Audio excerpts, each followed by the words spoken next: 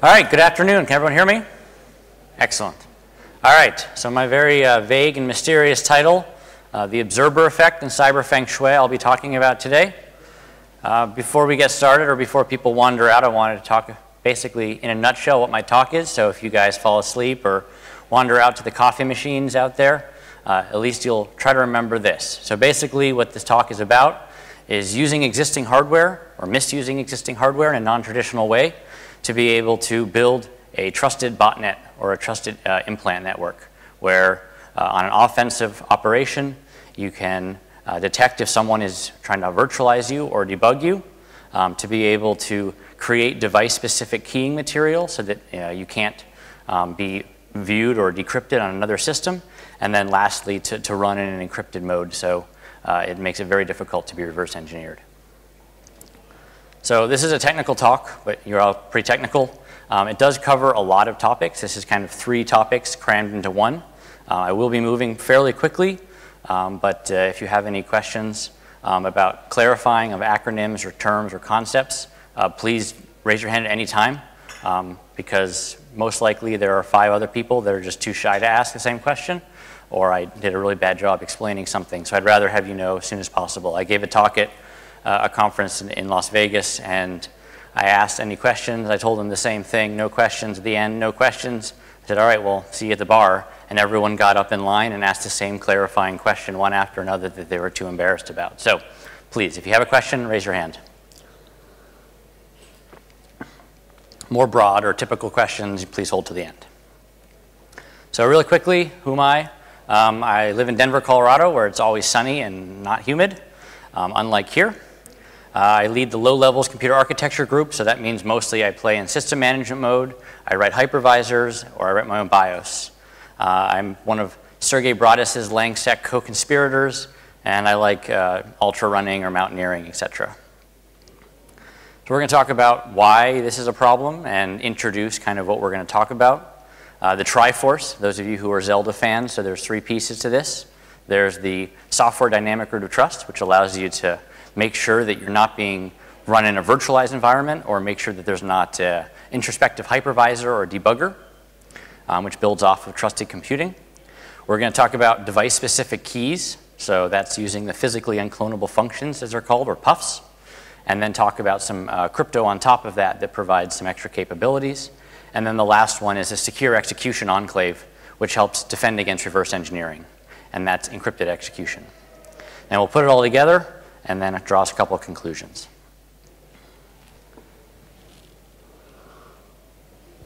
So on a red team, so I'm going to be talking as if I'm a red team and I'm legally doing all of this stuff. And so when I say it's bad or it's hard, it means that the defenders are doing a good job. But you can also assume that this would be something that you might want to defend against in the future. So after you've got in and got a foothold in the network, next generation AVs, introspective hypervisors like we saw in the last talk using libvmi or drakva or some of the other tools, FireEye has a hypervisor. Basically, they are now able to try to infer more and more about what your application is doing, and they're trying to flag it as soon as possible. And so also what happens is you'll have a reputation-based file system, or AV, where once it finds an odd file on your corporate network, if it's nowhere else, it might actually ship that file off somewhere else for someone to do some analysis on. And so as if you're trying to be really persistent on a network, you want to make sure that you're not giving up your tactics, techniques, and procedures, or TTPs, as long as possible, because you want to maintain presence on there. You also want to make sure that you're not burning your capabilities or giving them too much information about what your capabilities are. And so that's very important, especially if you're dealing with a very high-level red team where you're using a fairly expensive, say, 0-day or a new type of attack. You don't want to give that up and make that public in case someone catches it.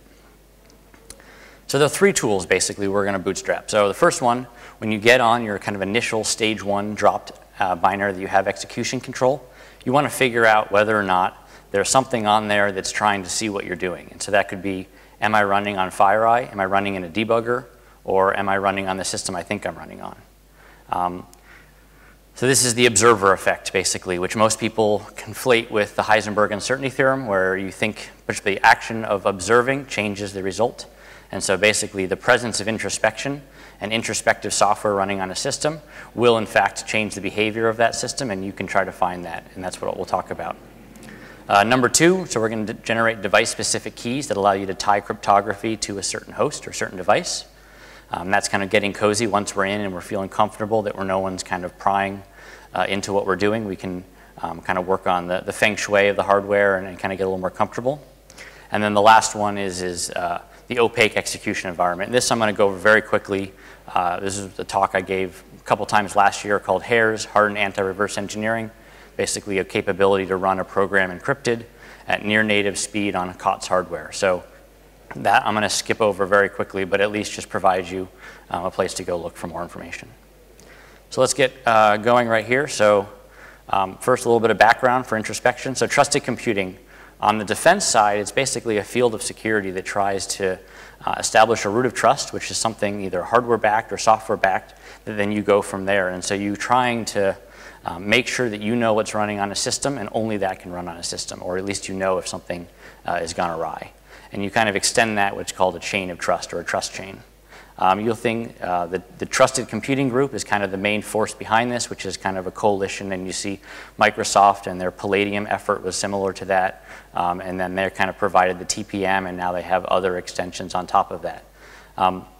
You know, for a defensive operation, if you actually deployed this, it would be pretty popular and very helpful because you could look for kernel rootkits pretty early on in the game. And it's actually becoming much more popular. So Windows, I think as of 8 now, it uses UEFI secure boot. And so if you try to load an unsigned or legitimate driver, it'll actually prevent that from happening, and so that you'll know whether or not your kernel is safe. And also TPMs are very, very common on x86 platforms. Most computers come with them. So this gives you the ability that you can kind of ensure that only signed or known good bootloaders can execute, and then you can follow that path all the way up. Another feature that's provided by trusted computing that's less commonly used is called remote attestation, which is basically proving to a remote entity in a very strong way that you are in a trusted state. So saying, yes, I am running the DRM client that you want me to, or yes, I have not been hacked.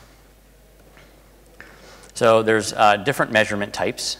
So static and dynamic, and then hardware and software based for each type. So static measurement, basically you start with some boot ROM that's hopefully not rewritable on the CPU or in the initial ROM on the motherboard, and then you kind of measure every step thereafter. The problem with this is that if you have some legacy software you need to run that doesn't measure the next piece, so this was a common with PCI option ROMs, you'll get into the issue where the chain of trust kind of gets broken. And so that's kind of the downside with static measurement, but that's basically UEFI secure boot. To combat these concerns, Intel's trusted execution technology, TXT, provides dynamic measurement, where basically you can run and you can boot up an entirely hosed system and then basically click a button, so to speak, and then reset the CPU into a trusted state, and then be able to attest that you've done that successfully. And so that's what the T-boot tool does for Linux or for Zen. That chain of trust, so TPMs are a hardware-based tool. They have registers, platform configuration registers, PCRs, and they really only have two things. You can either erase them back to their initial value, or you can extend them. So you can't really write directly to them because that would kind of break the purpose if you could just set them to arbitrary values. They're extended by basically by SHA-1ing the old value of the PCR and the hash of the new software you're measuring. And that means that you'll hash at the end, as long as every piece of that chain was the same, should be the same from every time, and you can detect a single link in that chain being broken. And obviously, unless you can reverse SHA-1, you can't set it to arbitrary values. Remote attestation typically uses the TPM. They have a key burned into it that's signed by the manufacturing, the AIK, which is non-exportable. And basically, you can use that to sign those values in what's called a quote and provide that to someone else. So you can basically show that you've loaded up in a certain condition and everything is looking good to a remote entity.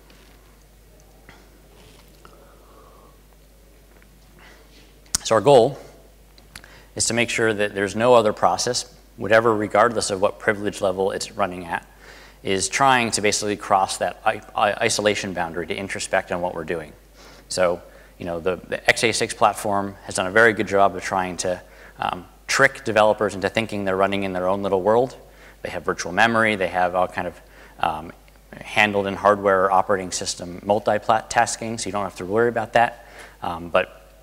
So you kind of have this development mindset that you're pretty much running only on the computer and there's nothing else outside of you. But that's clearly not the case with virtual machine introspection, for example.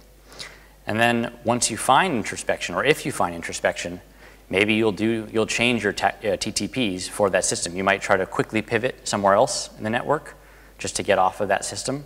You might like delete yourself or try to do a lot of weird things to make the forensics analyst's job much harder if you're doing a lot of random stuff just to make their day more complicated. And then also you don't want to drop anything else on there because you might lose more capabilities. And so there's different responses, and that's kind of depending on your operation you're running, but it's really helpful to know if someone is running or if you're running on a honeypot. So out there in the open, this is something I've not done. This is just a tool out there, but it's just kind of a good start. Paranoid Fish, it's a tool you can get on GitHub. It's open source, and basically it uses all the techniques that open malware samples have used to try to figure out if there's a debugger. And so this is a really great tool if you're an AV vendor to figure out, okay, am I going to be flagged by this? Or if you're a malware author, you want to make sure that you're hitting all of these because this is kind of open knowledge by now. And so this is just a screenshot. You'll see it's checking. I mean, some of these are pretty comical, like is debugger present, etc. And if your AV is returning, yes, there's a debugger present, it's probably not the greatest. So this is a great resource, but we want to talk a little bit further down about how to misuse the architectural features. So CPUs have worked very, very hard, and Intel and AMD and all the chip manufacturers have worked very hard to provide this illusion of isolation.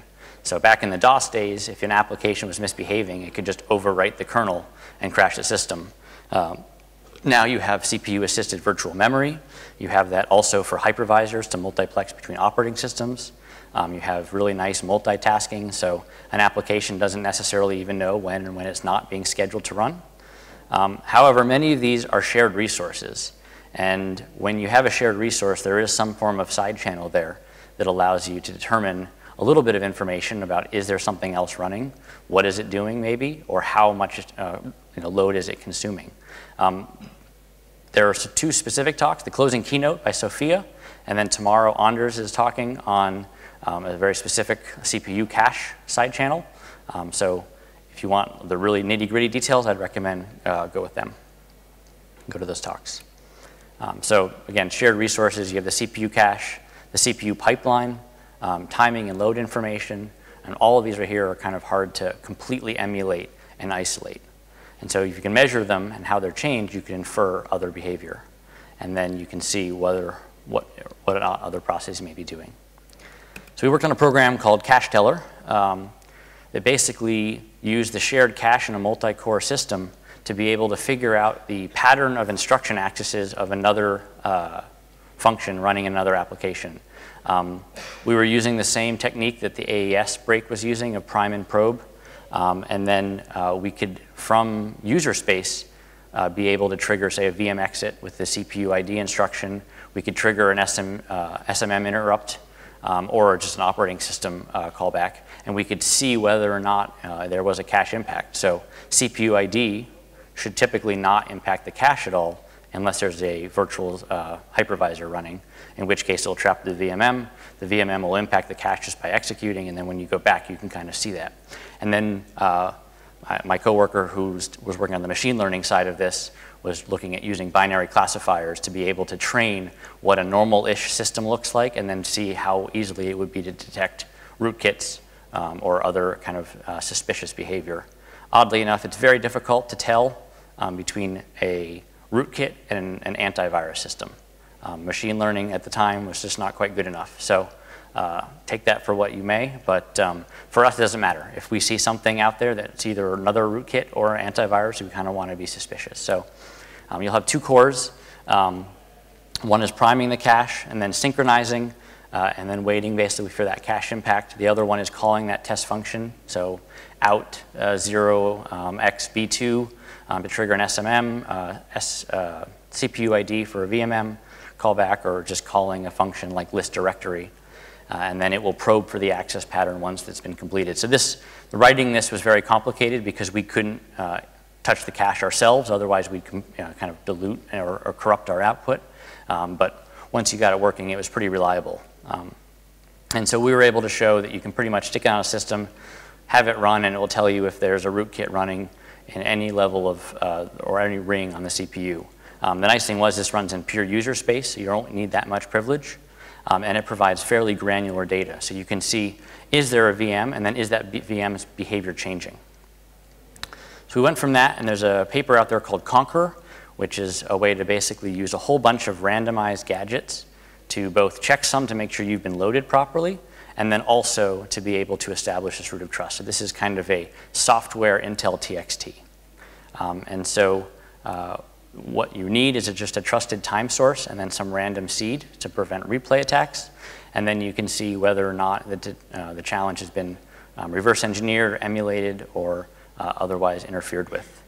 So some of these gadgets I'll talk about briefly. So you want to make sure you have a CPU ID gadget, so you make sure you trigger a VM exit. And if you do this thousands of times, the time skew will actually show that there's probably a hypervisor there. Self-modifying code to detect a split TLB, which I'll talk about a little bit later. And then also you want to make sure you hook either the IVT, the interrupt vector table, or interrupt descriptor table to make sure you're not running in virtual 8086 mode.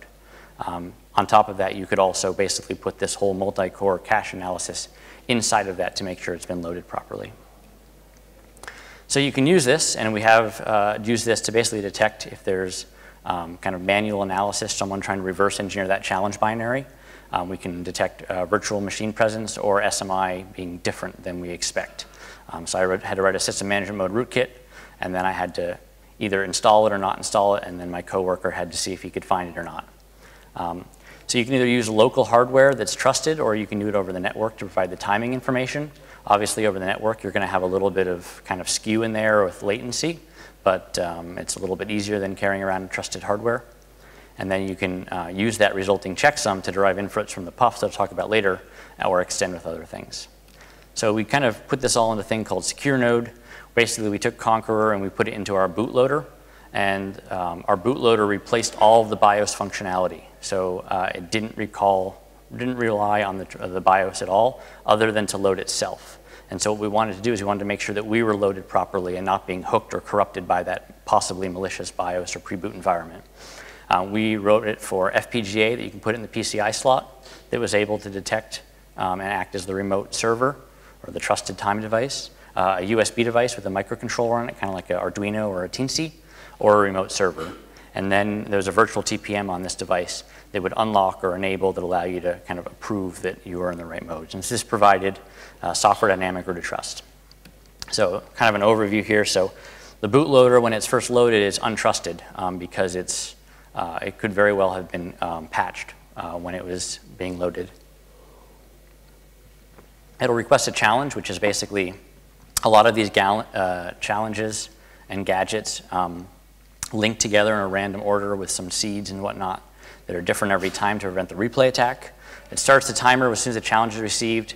It runs it in this environment, and so this could be doing cache analysis. It could be doing calling IVT entries quite a bit, or setting and unsetting different IVT entries. And then once the checksum is done or the gadgets are done, then it will stop the timer and have the hardware, the trusted source, verify that.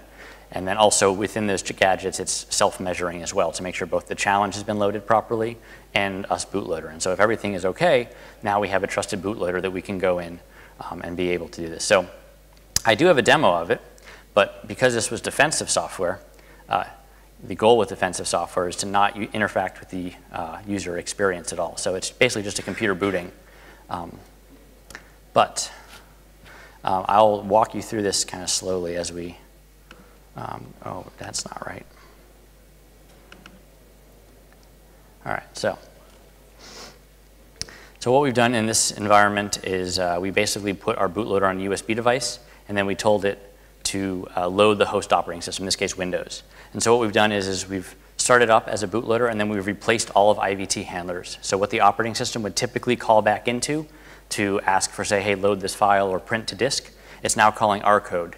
And now that it's doing that, It's finding the devices, okay. It's starting up other processors to make sure that they haven't been changed, like their IVT is not pointing somewhere else. So it starts up all the other CPUs and then puts them into a kind of a deadlock. And then it's basically doing that challenge really quickly, sending it back, and then it's going to boot the operating system successfully. But what would happen if you failed is the TPM utilities we built, which are basically software TPM, would fail to be able to unseal your VPN or attestation keys. And so that was just a quick demo of using Secure Node for a particular purpose. All right. So there are some caveats, obviously. That was pretty noticeable. Whenever you turn your computer on, you have to do something.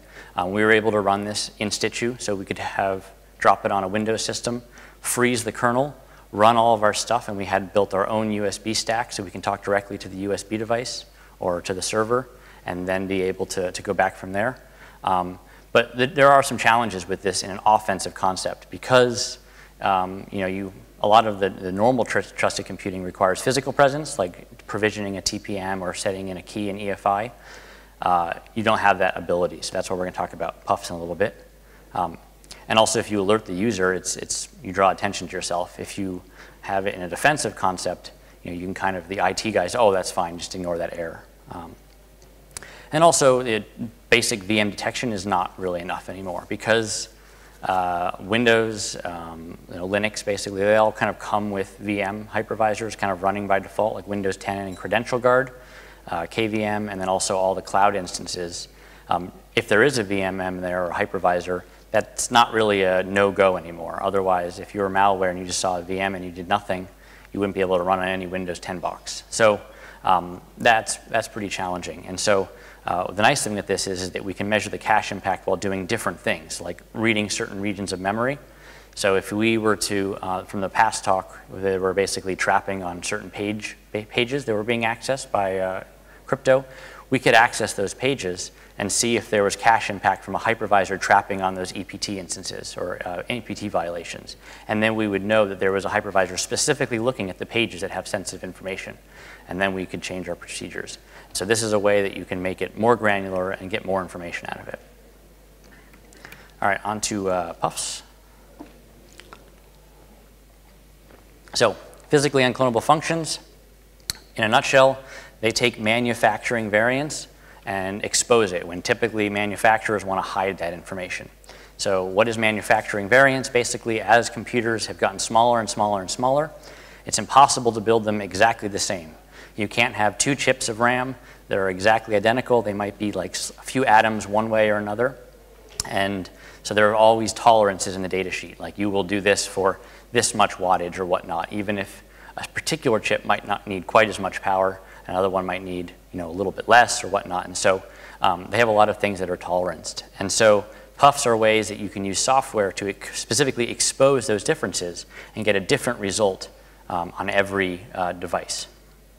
So basically, you give it a challenge, and you get a device-specific or unique response.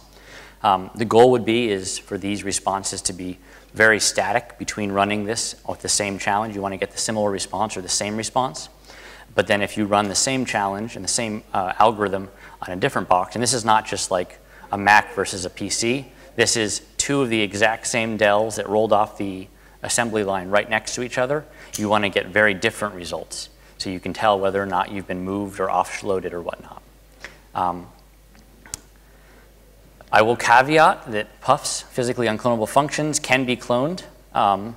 So before a smartass says, oh, there can be cloned, there is a paper about using a FIB, a focused ion beam, that they can actually go through and reroute chips to make them more similar to other ones. So if that is in your threat model, someone who has a very expensive FIB and lots of time and physical access, maybe this is probably not the technique for you. But at that point, they would just hire an assassin probably. All right, so why do we want puffs? Generating device-specific data is great, and we can use that as a device-specific key. So we can basically prove, yes, we're running in a trusted state and we're on this hardware. And as soon as we get offloaded to Kaspersky and they're trying to figure out what this piece of malware does, when they run it and they run that same function on their system, they're going to get a completely different response, and maybe you won't be able to decrypt your actual capability. So puffs, because they're very, very tied to the hardware, they specifically require techniques tuned for each piece of hardware or each class of hardware. New techniques are under active development. I have 2 of them that are new today. And I'll be talking later about an open source library we're going to be releasing to make it easier for other people to add new ones and collaborate on that. Another caveat with puffs is they are temperature and hardware age dependent. You know, if you're turning your computer on in the morning and it's a little bit cold, you might get a slightly different answer because some things will expand or contract when they get warm versus if you run the same thing in the afternoon. So that's a challenge we had to overcome. So a little bit more background on some crypto stuff. Shamir secret sharing, SSS. Basically, you can take a sensitive piece of information, so a crypto key, and you can split it into n pieces, which require a quorum of n to recover the secret. And what's really nice about this, and you can think of it like really simple, say my password is password, and I give one friend the word word, and I give the other friend the word pass. Only if they combine them together can they get my password. The problem is that I've just reduced each one of their search spaces quite drastically. And so the nice thing about Shamir secret sharing is that it doesn't do that. Even if you have m-1 pieces, you still have the same size search space as if you had 1 or 0 pieces. If you're interested in it, a great Wikipedia article, but it uses points on a high dimensional function. All right, so error correcting codes, really briefly, there's a lot of different types of them, but they were originally kind of developed for transmission on noisy channels. You're going to increase data size to be able to add either detection or correction capabilities. And then also, depending on how much extra data you put on there, you'll get additional input. And so the real math in this is how you can add as little amount of information or data, but maximize the amount of information. So with that, we'll kind of jump into one example of a puff. So this is a scanning electron microscope of a decapped SRAM chip. And so there's a lot of cells there, which each represent kind of a bit on this RAM bank. So you'll see SRAM or IRAM. They're either on register banks or cache, or they also sometimes embedded devices. A lot of ARM devices come with IRAM themselves, which are used by sometimes graphics cards because they're much faster than DRAM. So if you look really closely, it's kind of hard to tell. They are actually like a slightly different shape. And they're all shaped the same, but if you were to like draw lines or zoom in really closely, you'd see that they'd be a couple of pixels off. And that's basically, is how we're going to develop this puff. And so because of that, and sometimes the sizes are bigger or smaller, when they're first powered on before they're written to, each cell tends to either be a 0 or a 1. And if you turn it off and then turn it back on again, each cell, again, tends to the same variable, to the same value. And so because of that, with SRAM, it's really, really easy. It's the easiest one to explain. Basically, you just turn on the SRAM or add it on to turn it on the power, and then you can read out a certain address. And so the challenge is basically the address and how much you want to read out. And then the response is those bit values. And so since each SRAM chip has slightly different manufacturing, giving the same challenge will provide a different output on different SRAM chips. So I talked about this already. Basically, you want to combine this with some other techniques, and so I already gave you the background on it. We're going to use error correcting code and Shamir secret sharing to be able to improve the reliability. And so what we do is we provision each puff by measuring that device in different environments to see how likely it is to change, how many bits change over time or in different temperatures. And then we can kind of get an expected failure rate or a probability of matching for each kind of device class. We then use error correcting code to correct the small errors so we can add in more or less extra data to make sure that we can match with that provisioned information. And then we can use Shamir secret sharing to both add in extra error handling by setting the M of N ratio, but also you can combine multiple puffs with different challenges or even different device hardware. So you could tie it so 2 pieces of SRAM have to be exactly the same, and if someone even switches out a different one with maybe one that they've done some hardware attack on, you won't be able to get the same result. And so that's kind of the crypto right there to make it a little bit more reliable. So puff sources, much more interesting. Trying to figure out, depending on your environment, what you have. So SRAM I already talked about, and those are common on embedded devices. All CPUs typically use SRAM for cache and for register banks. The challenge is typically you're not running early enough in the boot process to be able to use them the BIOS or the boot ROM has already gone in and changed those values. FPGAs are, I think, the original source of puffs, and they're also very common, again, on embedded devices or custom hardware. And then many of the Atom processors that Intel was making for netbooks had an FPGA also on die as well, so you could use that. NAND flash you find in a lot of places. EEPROM, and then RAM sticks, which is the one that's the most experimental that I'll talk about. So if you combine all these, you can create a really specific device fingerprint, use that as your root of trust kind of key, and that means if someone finds a very suspicious binary on their system and they ship it off to Kaspersky or Symantec to look at, you've environmentally keyed that device, that's the kind of the formal name, to a very specific piece of hardware, and then you have to ship the whole box to them if they want to do any analysis and get the same results. Sorry. So FPGAs, the way that they typically do puffs, you create two oscillators that should oscillate at the exact same frequency. But since there's slight differences in how far the different gates are away, sometimes one oscillator will beat the other one, will come around and oscillate a little bit faster. And so you can kind of move them around physically on where you put them in the gate fabric and then be able to kind of race them. And then the output bit stream is going to be a pretty unique stream to that region and kind of those two combinations of regions. For flash, when you program flash, you basically apply current to a cell or a block for a specified time. And so this specified time is the tolerance, basically, and you'll see that in your data sheet.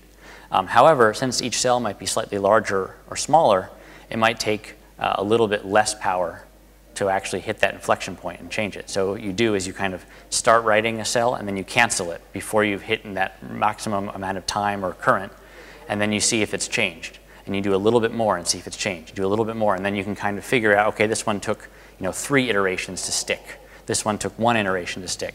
This one took 5, and so you can kind of go through each cell and be able to develop a very specific response. EEPROMs, very similar. Basically, you program by applying current for some specified amount of time, usually like 8 milliseconds or whatnot. If you write and then kind of cancel the write too early, you will start to have errors. Those bits that have failed are because they have, again, smaller or slightly different. The nice thing with EEPROM is that every RAM stick has EEPROM on it that's exposed over this SM bus, which you can access through software. So if your target has RAM that's on like a normal DIMM, you have this available to you. Usually it's used to store timing information, so RAM overclocking software will go in and change these values, but we have access to that now. So the last one, I'm going to caveat that this one is very new, and we're still trying to figure out how good it is or if it's even reliable enough to even go down that route. Using row hammer, so real quick, I'm guessing you guys all know what row hammer is, but you read from a certain row in a DRAM, and you actually build up basically static electricity that might kind of spark out and hit a nearby row, which causes a bit flip. And so this was like the biggest, awesomest exploit ever last year, is they were able to do that and get remote code execution by flipping bits. And it was amazing. Go read it if you don't know what it is.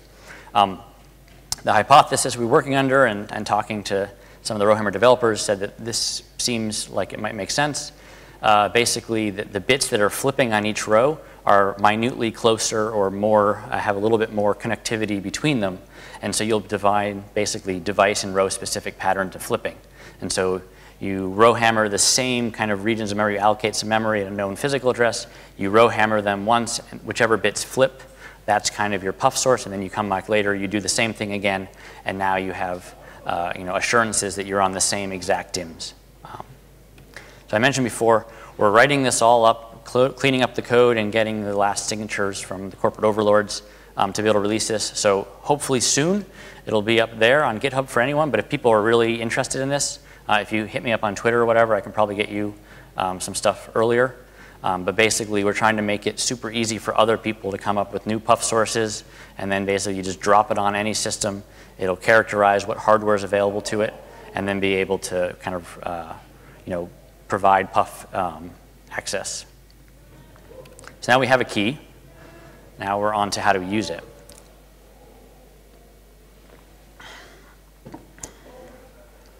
So you can use it for a rooted trust key, so typical to the TPM remote attestation as the attestation identity key. You can use it for data at rest. So if you're trying to seal data to a specific key or to a specific device, or even you can add in by extending it in software. You could also tie it to a certain operating system version or system configuration. Or you can also use it as data in transit protection. So you could add in a PKI on top of that. And then you could have, if you have multiple implants on a network, you can make sure that you're coming from a certain device and other devices will only trust the implants that they should be talking to. So you can kind of bootstrap this to a botnet that is not going to get taken over very easily because the PKI is not there. And so basically we're using PKI, which is a real headache to set up for defenders, to be able to use that same technique to make sure that no one is trying to do a takeover of our botnet. And so the last step of the Triforce, the Zelda theme, encrypted execution. So this kind of started off as academic research looking at how you might be able to change the instruction set. And so there are a lot of papers out there using FPGAs to simulate certain CPUs or modifications to the OpenSpark CPU architecture. It's becoming pretty popular now. So Intel, when their Skylake processors, came out with the SGX secure guard extensions, which basically provides on CPU encryption and decryption. So anytime you're running anything outside of cache, it gets encrypted as it goes to memory, which is pretty cool stuff. Again, it's only in the latest Skylake processors, and it seems like they forgot to implement a very important register, so it's not a full implementation, but it's pretty exciting. And then last year's topic was hairs, which is basically a way to do the same thing, but not with SGX. So how do we do that? Real quick background. So I mentioned split TLB earlier. TLB is a cache that basically stores translations between virtual addresses and physical addresses. If you were to look at how the paging hierarchy looks, there's a lot of lookups, and accessing memory on a system is comparatively very, very slow. So if it's already in the CPU cache, it's much, much faster. And so this is like a cache for those translations. Physically, they are separate entities, so they figured, oh, it'll be over the lifetime of the CPU, slightly faster to put the data TLB a little bit closer to the data fetch logic, and the instruction TLB a little bit closer to the instruction TLB. And so this is a picture from the Intel software developer manuals showing that there are separate instruction and data TLB. And so what you'll see is, with TLB splitting, which first came out in PAX or GS Security, and then Shadow Walker and whatnot, is basically during normal operation, these TLBs are in sync, basically. If you were to read out code at a certain address, disassemble it, and then you see what it does, and actually jump to that same memory address, you're going to actually execute the code you just read. With the split TLB, you're actually moving from a apparent von Neumann architecture to a Harvard architecture, and now you are basically breaking that assumption. So if you had something like PatchGuard that's making sure the kernel is okay, you actually then schedule that task that you just said is fine from PatchGuard, you're to be running something else at a different address. And so this was the Shadow Walker rootkit. Another AES extension after the AES caching attack, Intel came out with these AES and I instructions, which are basically hardware logic to do AES. They're much faster, they're more protected. They support 128 and 256-bit AES. They're very common, like you can find them in a lot of things. They provide these primitives, but they still require a lot of engineering. One cool research project was called Trezor, which stored the AES encryption keys in the debug registers on the CPU.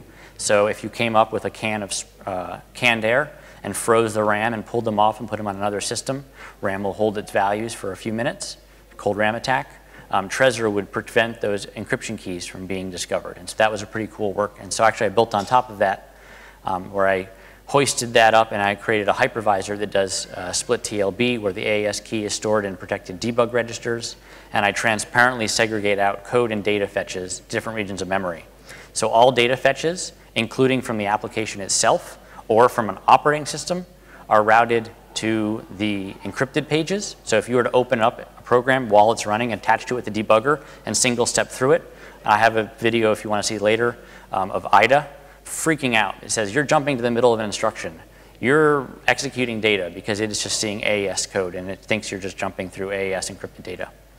Actually, when we first did it, we found a bug, and the error message it was trying to read out of memory was still encrypted, and it didn't have a null terminator, and so the program, while it was erroring, buffer overflowed itself, and it just popped up like a really long garbled string and then crashed. So it's pretty good preventing memory leaks. That being said, if the CPU, and this is hardware enforced, is fetching an instruction, it'll get routed transparently to the decrypted execute-only memory regions, and so the program will run basically as normal.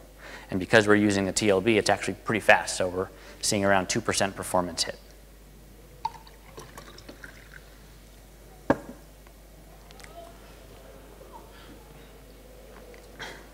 So with these capabilities, you can make it way harder for someone to reverse engineer. If you have a device-specific encryption key that is basically environmental keying to that very specific device, and you make it hard to reverse engineer on that platform, requiring it to be offloaded for analysis, you're going to make it much more difficult for introspection. You can use this to prevent detection of which puff challenges are used. So if, say, if you had that device and you knew exactly what regions of, say, SRAM you were looking at, you could turn it on and grab those SRAM values at a certain address, and then you'd be able to slowly recover that key. So if you kind of do it in a staged approach, you might be able to kind of protect that, what those challenges are a little bit better and make it much more difficult to be able to recover those puff challenges. And then you can basically create a software TPM. You can have all that kind of attestation key stored in the puffs, and then you have kind of an opaque Palladium style execution environment, and now you have basically a software TPM, and you can use all the trusted computing primitives that mostly the NSA built on top of that. So thank you, guys. You can use all the stuff I talked about, so I'll kind of skip over this pretty quickly, but yeah, you have a chain of trust, so you can measure other parts. So if you have, I can't remember, the Flame malware, I believe it was, split itself up into multiple processes to make it more less suspicious. So for example, all of the network I/O was run through a patched Internet Explorer process because that looks a lot less suspicious than Notepad or Word talking out to the network. So you could actually basically have measurements of all your system components and combine those in that chain of trust to make sure that your malware is intact and not being looked at. The nice thing with the hairs and SGX is that even an operating system, so if you have kernel privileges and you're trying to look down on it, and with SGX, even if you have hypervisor privileges and you're trying to look down on it, you won't be able to see what it's doing. It's kind of in that wrapped enclave. And our reverse engineering these enclaves is very, very difficult. So it helps you prevent burning those capabilities or kind of showing your hand. Obviously, this is pretty advanced stuff, so they know that it's probably not a kid in his mom's basement, but it's it still would help you avoid giving up the specifics. So with all of those combined,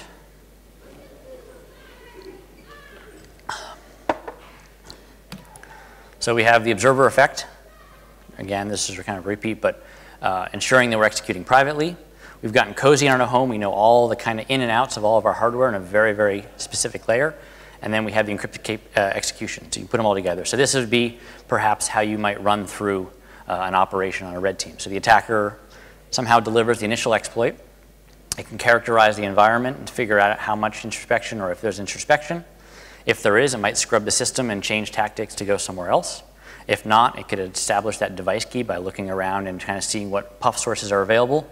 It could then, once it has that, it could use typical PKI, set up a TLS where the key is device specific to rekey, kind of get the next stage of the payload or the next chunk of the malware, and then it can kind of wrap it up and execute it in an enclave.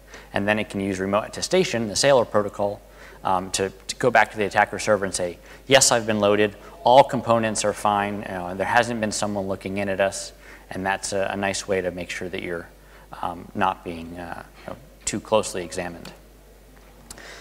So again, in conclusion, basically, when you're doing a really advanced red team exercise, you want to make sure that you're not tipping your hand. And so I think as threat intelligence goes from being a buzzword du jour, where it's just a feed of IP addresses, to something a little bit more meaningful, you really want to make sure that your tactics, techniques, and procedures and tools don't necessarily get hit up in one of those feeds, because that means anyone with a Splunk or FireEye device might catch your red team.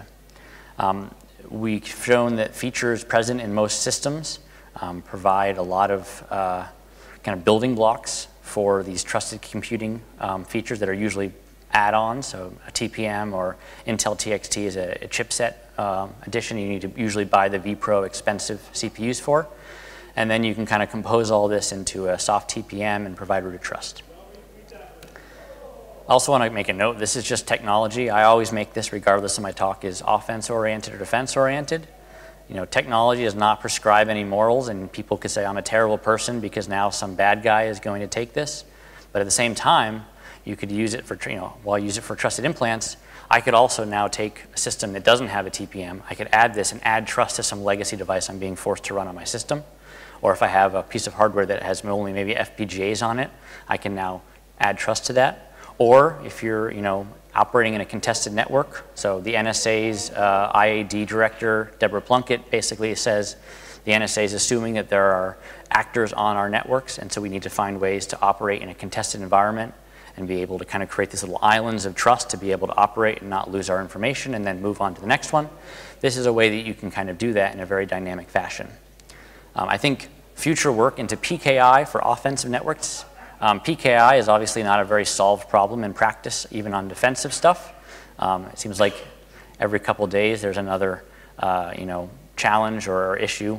I think it'd be really interesting to see if you add on the other things of needing stealth and persistence, what an offensive PKI network and kind of web of trust for implants and botnets would look like. And so with that, I'd like to thank you all for your time. I have a ton of references which you can get online. Are there any questions?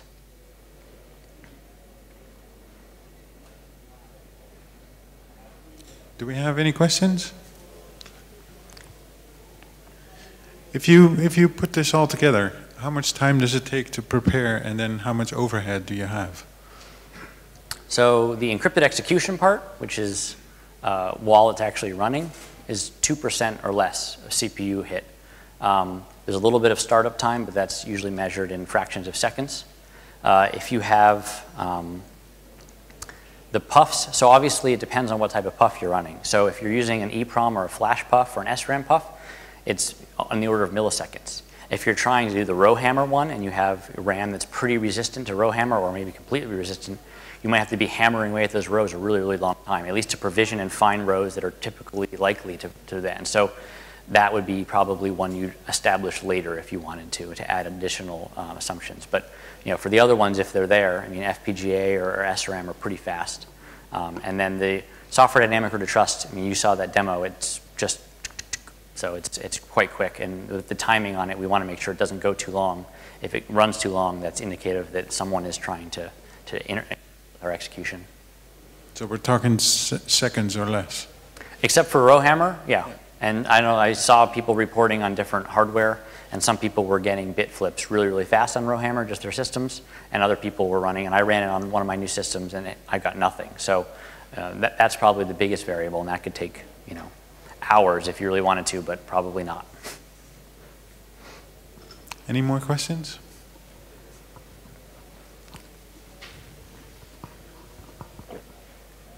So it's more of a defensive than offensive question. Okay. But that whole split TCB approach, can't we use that somehow to basically block info leaks from breaking KSLR? By doing what? Basically, if we split data and code, like frequently they get an info leak, from a data pointer somewhere, and they use that to guess their addresses. So can't we use the split TCB to basically completely break the link between the two? Yes. So there is a paper that cited the stuff I did called HITB or HITB, and basically did that exact thing, but they actually put really juicy looking gadgets on the data side. So when they loaded it, they're like, oh man, this has so many awesome gadgets, this is going to be perfect. But they were all kind of like honey gadgets, and so they would immediately alert. And the code was the real code. And so yeah, you could totally use that technique. Another advantage of this Harvard architecture is, say you find like a code injection attack, like you have one kind of thing and you want to pivot to say write to another process, like the Internet Explorer. When you do that, you're going to be writing to the data page, which will never get executed. And so kind of pivoting through your system and doing that code injection attacks just don't really work. And so yeah, it's definitely useful for that. Thank you. Yeah. Any other questions? All right. Thank you very much, Jacob. Thank you.